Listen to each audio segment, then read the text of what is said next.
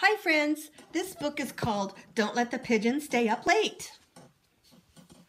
Okay, good. It's you. Listen. It's getting late and I need to brush my teeth. Can you do me a favor? Don't let the pigeon stay up late. Thanks. And then he's leaving. First of all, I'm not even tired.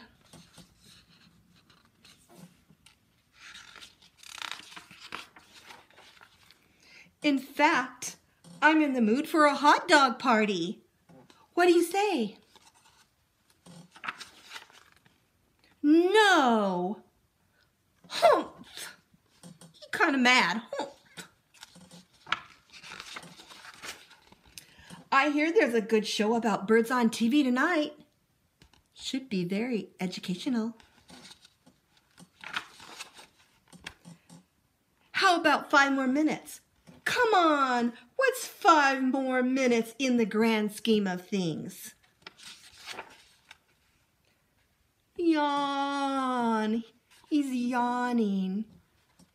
What? What?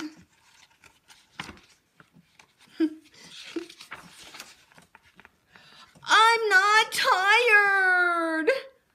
Look, he's so upset. I'm not tired.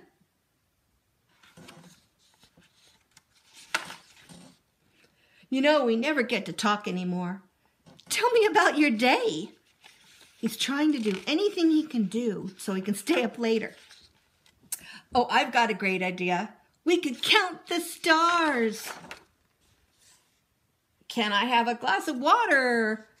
Studies show that pigeons hardly need any sleep at all. Hey, hey, ho, ho. This here pigeon just won't go. Please. It's the middle of the day in China.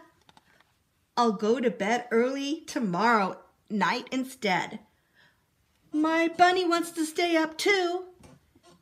You can't say no to a bunny, can you? These are all the different ways that he's using so he could stay up later. I think I've done that when I was little too. Yawn. He's yawning. Okay, that was not a yawn.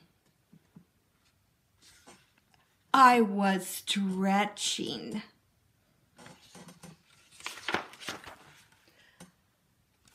I'm yawn 110% awake. You haven't heard the yawn. Last of me, yawn.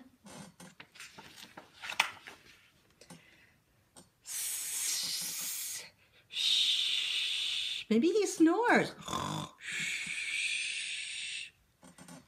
Great work. Thanks. Good night. Oh, he's sleeping and he's dreaming of the hot dog party that he wants to have. See where he's sleeping? He's having his hot dog party in his dream. Do you ever have fun dreams at night? Sometimes you think of something that you want to do at school or you wake up and you remember something you dreamed. That's what this book is kind of about. All right, see you later, friends.